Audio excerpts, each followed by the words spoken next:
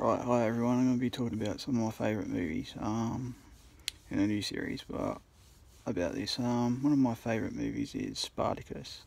It was released in 1960 by Stanley Kubrick, and it was sort of produced by Kirk Douglas as well. This is one of the great epics of the 1960s. It was shot in 75mm, I think, as well. It is a great movie. It's one of my favourite movies. It stars Tony Curtis, Gene Simmons, Laurence Olivier, and many others in this movie. I think it is such an incredible masterpiece. And I know it's been released in America in 4K, which has been pretty good, but I hope it gets released here in Australia soon. And the cinematography in this movie is absolutely amazing for its time. I mean, it's made for widescreen movie. It's a widescreen movie. And Cinerama, the version of Cinerama version, is worth seeing it, on the big screen like that.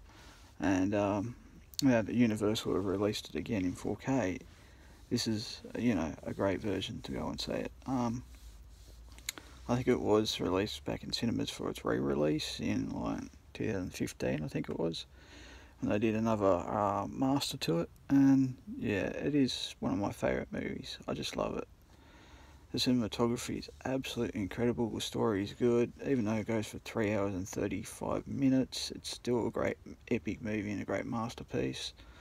At the end, when they go and I am Spartacus, and then Spartacus dies on the cross, with Tony Curtis's character of Leonidas, I think. Yeah, such a great movie. There's also the love story between him and Gene Simmons' character as well. And such great elements to this movie. Even Peter Ustinov's in it as well, and he plays a slave owner who loses most of it and loses most of his power and all that too, and loses the slaves in their uprising. So it's also a movie about slavery as well. It took place, more than 2,000 years ago. And the elements to this movie are just so good. They added a scene on the Blu-ray of Antoninus, Tony Curtis's character, with Laurence Olivier's character. But they lost the track to this and they replaced it with Anthony Hopkins instead.